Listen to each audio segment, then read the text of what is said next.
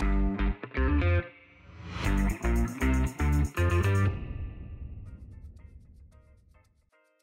everyone, welcome in this Data in a Minute video, where I will try to explain in a simple and easy way what data governance is.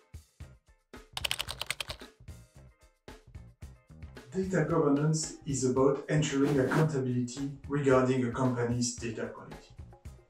It defines how responsibility for data is spread across the organization and enables it through the setup of dedicated processes and the implementation of specific tools.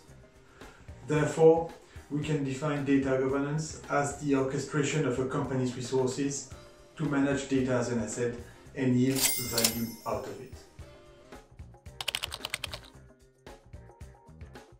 Data governance is neither an IT topic nor a project. Of course, its implementation is a transformational process which requires to be monitored.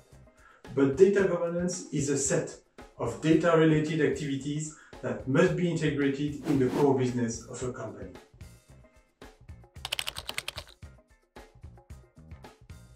One of the main pitfalls of data governance is addressing it by solely implementing new tools. Data governance is not about tools, although they may help. Data governance is about people, processes, and skills.